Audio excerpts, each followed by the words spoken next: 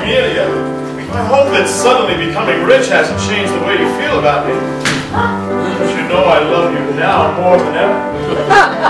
You know what they say. All the world loves a lover. That's perfectly true, you know. But Daddy doesn't love you a bit. He refers to you as my gigolo. Of course he does, since he loves you so much. He only can see me as scum. But as with all other perils in life, a parent's love can be overcome. I expect Daddy's thinking that you're not the best I can do.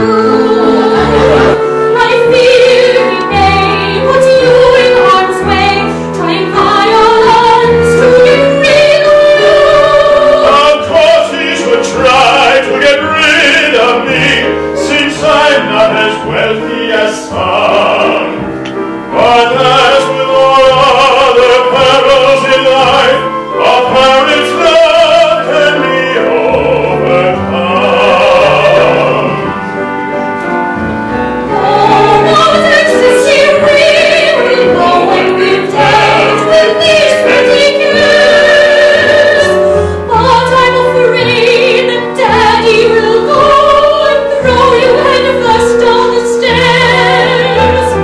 Throwing you down the stairs is doing his job from his point of view. Throwing me down the stairs is his way of saying how much he loves you.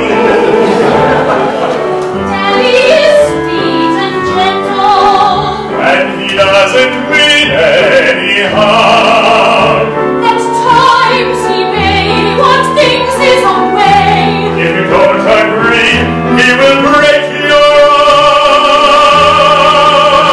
His love for me is as great as can be. His love keeps you wonders from. Whereas with all other perils in life, a parent's love, parent's love, parent's love, parent's love can be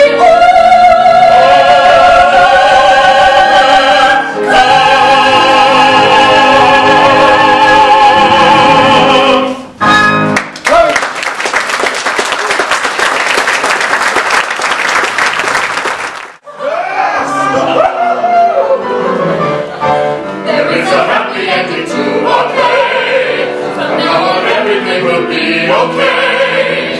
And every day will be a happy day. 'Cause that's the way to end the play. There is a happy ending to our tale. Wasn't it true that honesty prevailed? Love is eternal and will never fail.